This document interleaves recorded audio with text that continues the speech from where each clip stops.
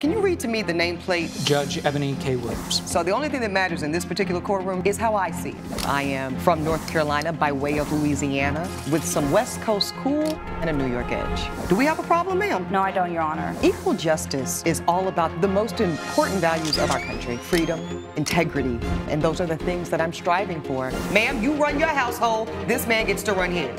I decided to become an attorney and pursue the law. I wanted to be a voice for the voiceless. This court cannot hold this woman accountable. People from all sectors of life, black, white, purple, gay, straight, queer, and that's what equal justice with Judge Eboni K Williams is all about. Jessie Falwell claims she landed in the hospital after she learned her boyfriend was unfaithful. Paolo Caltrone says he never told Miss Falwell they were exclusive, so her illness is not his fault. See, I've got Miss Falwell, here's my plaintiff, and Mr. Caltrone as my defendant, okay? Miss Falwell, what brings you to court today? I am suing my ex-boyfriend in personal injury and medical expenses after his cheating tendencies caused me to suffer a stress cardiomyopathy. I'm sorry, one more time. A stress cardiomyopathy. Stress cardiomyopathy? Correct. Okay. And it's also known as the broken heart syndrome. And this is a real medical condition. I know it sounds silly, but Your Honor, I didn't say it sounds silly. It is true. I just never heard of it before. But, you know, we all learn something new every day. Yes. Okay, I'm sure you have some offering of proof around that. Okay, so tell me a little bit about the relationship, Miss Falwell. When did you two meet? Tell me the love story, all of that. So I met Paulo at a 4th of July party sometime last year, and we really hit it off. I mean, I don't want to sound cheesy, but when we met, there were actual fireworks, and it was crazy because I mean, I could maybe understand. He's not, you know, he's not too bad on the eyes. Yeah. Right, Mr. Bailiff? I mean, even he's a grown man, you could say that. Okay. All right, go. Yeah, he all right. Okay, go ahead. Okay, go ahead, Miss Falwell. Well, it was crazy because I had never had chemistry like that with anybody before. It was out of like a romance movie or a novel or something, and I finally decided it was time to just bite the bullet and lose my virginity. And yeah, okay. I wasn't waiting for any religious reasons or anything. Okay. I just kind of wanted to find the right guy. Okay. And Paulo seemed really sweet and gentle, and he told me it was his first time too. And he said that he would protect my heart through it. And we saw each other about twice a month, and he would always drive down, pick me up, and take me to the movies. Was this a long-distance relationship, Miss Falwell? I mean, with traffic, it could sometimes be around 45 minutes. Which... Okay, no, Miss Falwell. Okay, let's back up. You're putting a lot on the court. It's already been a lot. Okay, so I'm getting the impression that you are not super experienced in relationships. That is correct, yeah. That's correct, okay. So, because you are an adult. Yes. Around, how old are you, Miss Falwell? I'm 22. Okay, so you're a 22-year-old young but grown woman. Correct. Who chose to lose her virginity, I think we would all agree, a little bit later in life than most. Not egregiously so, but a little bit. Correct. And you decided upon this gentleman because you had a feeling about him. Yes, as I said before, we kind of had a chemistry that I had never felt before, and he told me that he was waiting too, so it really just So y'all were two right. virgins in love? Yes. Okay. Yeah. Or so I thought. Yep. Okay, let me get to you, Mr. Caltrone. I get the exact opposite impression of you. I get the feeling that you are quite experienced with the ladies. Am I right? You're right. You're right. Okay, I'm right. Okay, we're gonna come back to you in a minute. Let's go back to you, Miss Falwell. Okay, so two virgins in love. Now you're losing me with, but you're only seeing each other twice a month. Why is that the case? Well, we kind of live a little bit of a distance from each other, and You said 45 minutes. well, he would always tell me. Is it 45 minutes? Around that. Okay, 45 minutes. I'm gonna help you out here, Miss Falwell. That's not a distance. Yeah. That's reasonable. Well, on his case, he would always say that he was busy with work, and so. Your Honor, I have my own company, so. Okay, we're gonna get to you, Mr. Caltrone. I do want to hear your side, but let's go ahead, Miss Falwell. So he said he's busy with work, Correct. thus could see you every other week. Correct. And you were happy with that? I mean, I wasn't happy with it, but you know, I didn't feel like I knew exactly what was going on with the relationship. But you accepted it for 8 months. Correct. Correct. Yes. Okay, great. And were you seeing other men during this time? No, I was not. Okay. And did y'all have a conversation at some point, Ms. Falwell, that you two were in an exclusive, committed relationship? This is very important. Yes, we technically did not have the conversation, but I assumed that he would have told me if he was seeing somebody. So here we are back at this lack of experience. Okay. Let's go to you, Mr. Caltrone. So tell me how you see this woman. Was she your girlfriend? Were you seeing other people? And I really need to know if you were a virgin. I was not. No. Okay. But did you represent yourself as such? I was, yes. Just give me 1 second, Mr. Caltrone. Okay, hold on. Are you hearing this, Mr.? Okay. Is it just me? It is not you. Only. Okay, okay. Definitely. So you are being frank with the court in saying that you lied to this woman. You pretended to be a virgin. You were not a virgin. You are clearly a very nice-looking ladies' man, and caliente is all of that. Okay, got it. Now tell me why you lied to her. The fact that we never were in an exclusive relationship, I had other women that I saw How throughout many? the time. How many? We're talking about 1 or 2. How many women, Mr. Caltrone? Your Honor, is that relevant? You asked me if it's relevant in my courtroom? I only ask questions that are relevant to my judgment, Mr. Caltrone. Understand. Coming up on Equal Justice. I saw that he had been texting things about me to his friends, like I was pretty but I was bad in bed, and I wasn't relationship material. If you'll be in the Los Angeles area and want to bring your case to court, call 1-888-552-6878.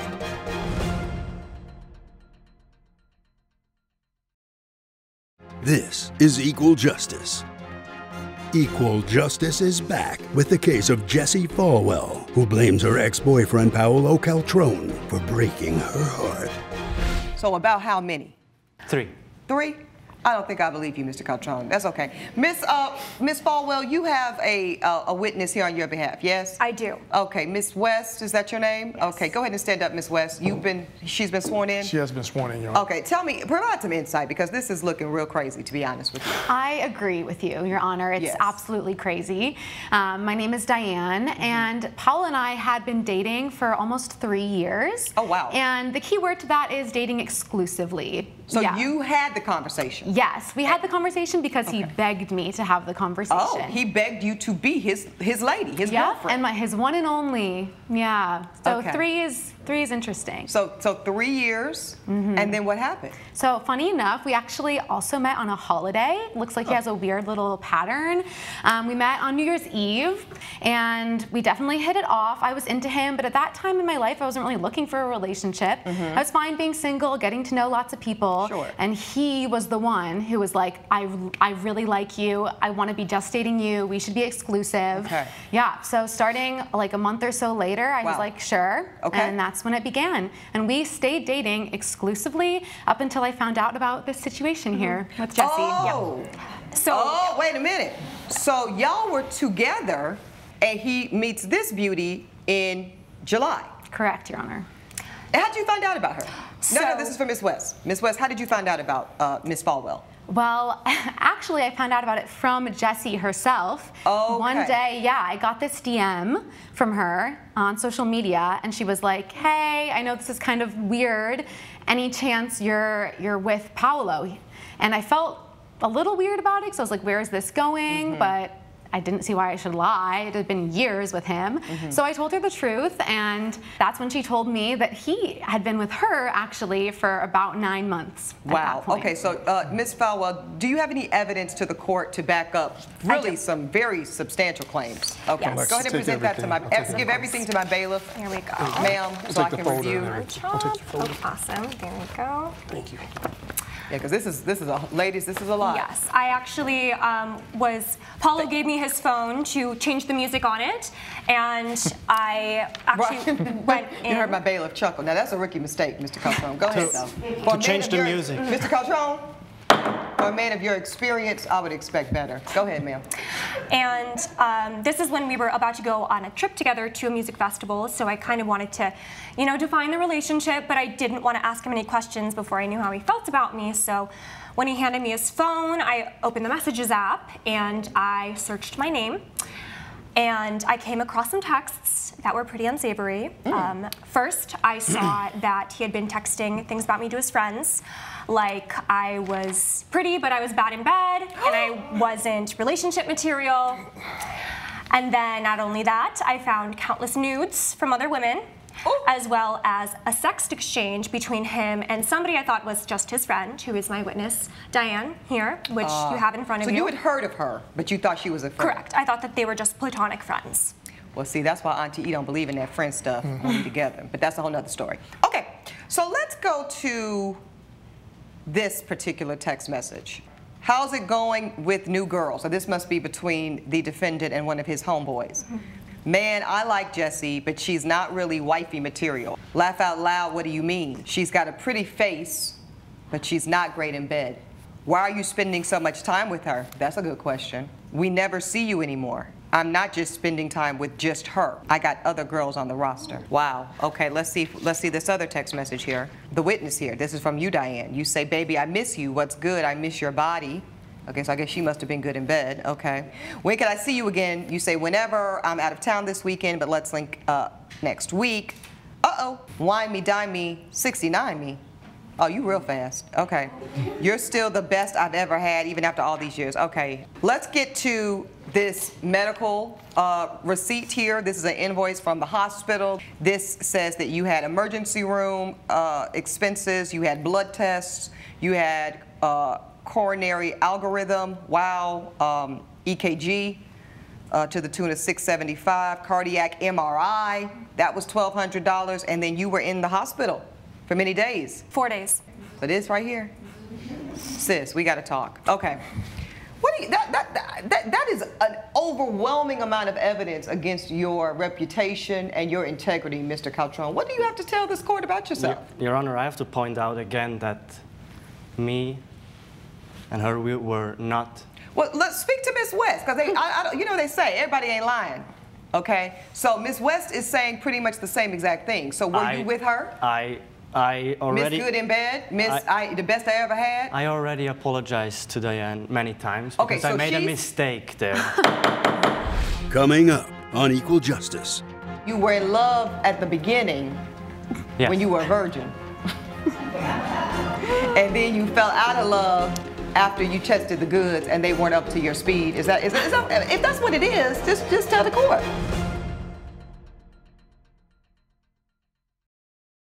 This is Equal Justice.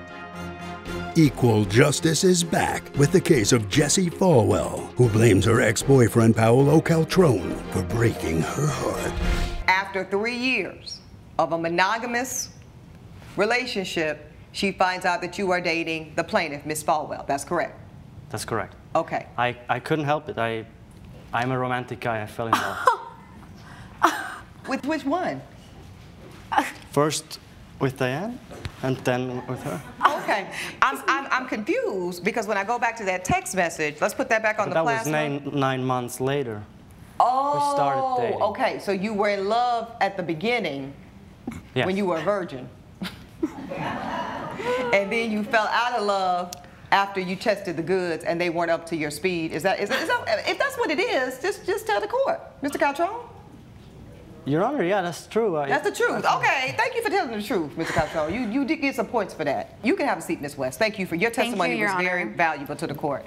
Talk to me about these symptoms. How did you know that you were going into what sounds a lot like a cardiac arrest? I mean, I see an EKG. This sounds like a heart attack situation waiting to happen. It's similar to a heart attack. It mimics a heart attack. What happened was I had just seen the texts and it kind of felt like everything just came crashing down on me. My heart started beating irregularly. I couldn't breathe, and Paulo noticed and asked if he should drive me to the doctor, and I said I was fine because I didn't really want to speak to him at the moment. Because you were, irate, sure. Didn't want to talk to him, and then everything just went black. And you woke up, what, in the hospital? Woke up in the hospital. Doctors surrounding me, tests, oh my goodness. Everything. Is that how it went down, Mr. Caltrone? Your Honor, she went through my phone, she invaded my privacy, and then she had this reaction. And then I had my father passed a few months ago from a heart attack. About that. So, oh, from an actual heart attack. Okay. And I saw the signs, and I was really thinking she had a heart attack. Coming up on Equal Justice. But I want you to look at that man. Now, I know you're a relatively young woman and you are relatively inexperienced. But no, look at him some more. Because I want you to sear that image.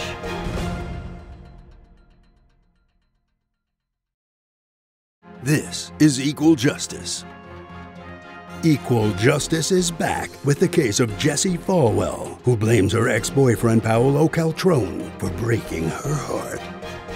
Ms. Falwell, I had never heard of an actual broken heart. Now, I've heard of the saying, but to see that there are medical conditions that define one's emotional stress to the point of physical palpitations, that's pretty incredible.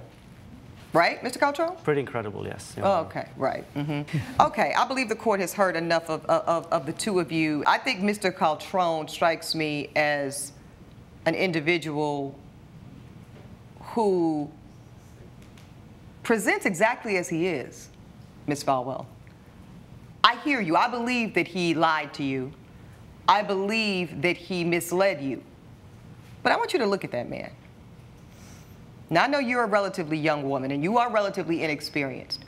But no, look at him some more. Because I want you to sear that image and that energy into your mind. Because the next time you see a man running game on you of this magnitude, I need you to be able to see it for what it is. Now, the court takes very seriously this medical condition that very much presents and is similar to the affect of a cardiac arrest or a heart attack. But I have to say, based off of what the court has heard today, specifically a statement you made early in your testimony, Ms. Falwell, which is you wanted to have the define the relationship conversation, but you really were afraid to because you didn't know what he was going to say. So when you tell the court that, you are conceding at least a little bit, Ms. Falwell, that you broke your own heart, just a little bit. Judge Eboni's verdict when Equal Justice returns.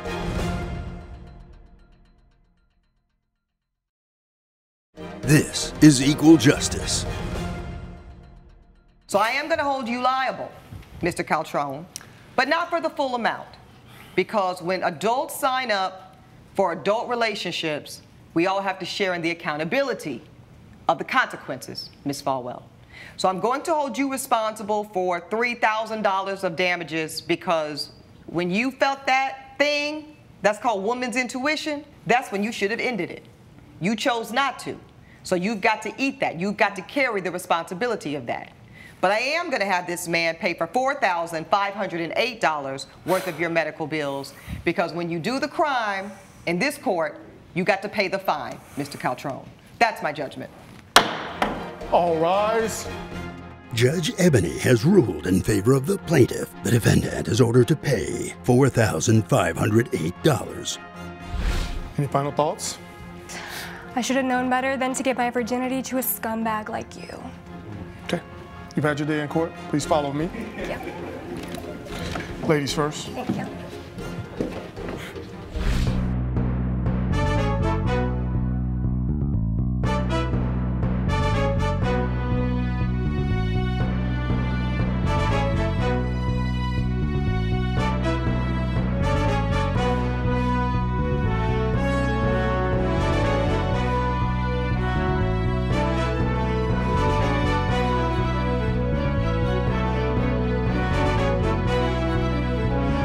This has been a production of Allen Media Group.